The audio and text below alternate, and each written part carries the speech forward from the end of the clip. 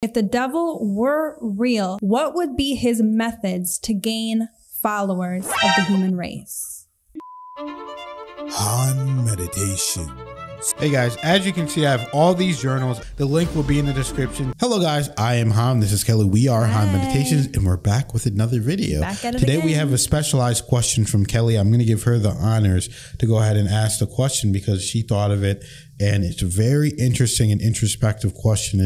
You want to talk a little bit about the question before and what made you think of this question? You want to get right into it? Well, of course, if you've seen our channel, if you haven't, go check it out. If you watch this one, we've been on a rage with these GPT videos, asking philosophical and religious questions to get probably as unbiased as you can in this day and age of an answer from an AI system. So it's absolutely fascinating, really unexpected answers. And of course, it makes us just wonder more things. And I have been wondering about the devil. I've been wondering about the devil, not because I'm interested in the devil, but because I want to know this. Let's get into it. Today, I want to know about the devil. Everything you know about the devil from religious text and philosophical with an unbiased answer. If the devil were real today in this day and age, what would be his methods to gain followers of the human race? The concept of the devil, or a figure representing evil in opposition to God, exists across many religions and philosophical systems. While details vary, the core idea is often the same. The devil is a being or force that embodies rebellion against divine authority and tempts or deceives humanity into wrongdoing. Here's a breakdown of what various religious texts and philosophies say about the devil, followed by a reflection on how such a figure might operate in the modern world. In religious texts, 1. In Christianity, the devil, also known as Satan, meaning adversary, is a prominent figure in both the Old Testament and New Testament. In the book of Genesis, the serpent who tempts Eve to eat the forbidden fruit is often associated with Satan, though the text doesn't explicitly name the serpent as the devil. In the New Testament, Satan tempts Jesus in the wilderness, Matthew 4, 1-11. He is portrayed as a tempter who offers worldly power in exchange for allegiance. Revelation describes Satan as a dragon leading a cosmic battle against God and eventually being cast into a lake of fire, Revelation 12:9, 20:10. Satan is often described as a fallen angel who rebelled against God. Some traditions draw on Isaiah 14:12-15, and Ezekiel 28:12-17, passages about the king of Babylon and the king of Tyre, respectively, to depict his fall from grace, though interpretations vary. 2. In Islam, in the Quran, the devil is called Iblis. When God created Adam, Iblis refused to bow to him, considering himself superior because he was made from fire, while Adam was made from clay. Surah 7:11-18, Surah 38:71-85. As a result, Iblis was cast out of heaven, becoming Shaitan, Satan, and his primary goal is to lead humans astray. He vows to mislead them from the straight path by tempting them into disobedience. Surah 15:39-40. However, Satan does not have ultimate power over humans. He can only whisper and tempt. It is up to humans to resist his influence. Surah 14:22. 3. In Judaism, the concept of the devil in Judaism is less personified than in Christianity or Islam. The Hebrew Bible mentions Satan as an accuser or adversary, but he is not always depicted as the embodiment of evil. In the book of Job, Satan appears as part of God's court, testing Job's faith by bringing him suffering. Job 1:6-12.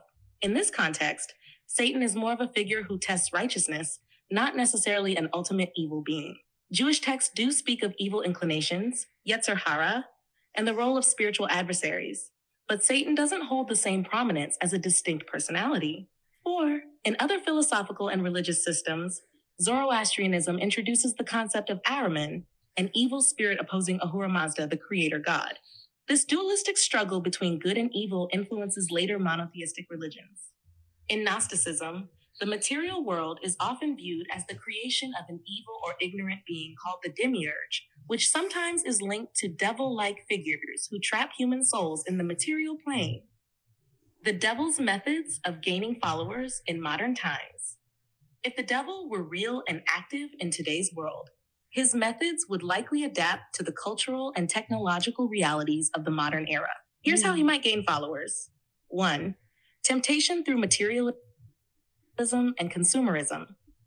In a world that often values material success and wealth, the devil could tempt people by encouraging an obsession with material gain at the expense of ethical values. This could manifest as corruption, greed, or a win-at-all-costs mentality. The idea of selling one's soul for fame or fortune is a timeless narrative that might be even more relevant today with the widespread influence of social media and the desire for instant success.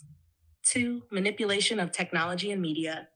The devil could use modern media platforms, such as social networks, news outlets, and entertainment, to spread misinformation, sow division, and promote unhealthy lifestyles. He might exploit people's dependence on technology, fostering feelings of isolation, envy, or dissatisfaction, tempting them to seek validation in unhealthy ways. 3. Deception through relativism. In a world where moral relativism is common, where people believe that moral truths are subjective, the devil could blur the lines between right and wrong, encouraging the belief that anything goes, as long as it serves personal goals. He might promote the idea that there is no absolute truth, or that moral compromises are acceptable in the pursuit of pleasure or power. 4. Exploitation of weaknesses. The devil could target human vulnerability. Hello? Well, that's interesting because I like how it described it, where it even said in one of their religions, they said the devil is evil and ignorant. And that's basically, I don't think the devil is ignorant. I think the devil knows a whole lot. And that's why the devil is here to trick people. That's why you see Shaitan and everything. You see the music industry. We did a video talking about Diddy and what's going on there, and just the nastiness and the evilness that's going on behind the scenes with all these celebrities. And that's why you can only worship God. You can't worship people other than God, because you have all these celebrities that people are worshiping these celebrities. They're loving them. They're thinking, oh, this person's going to save me. I love this person, da, da, da, da. But this person is really an evil person behind the scenes.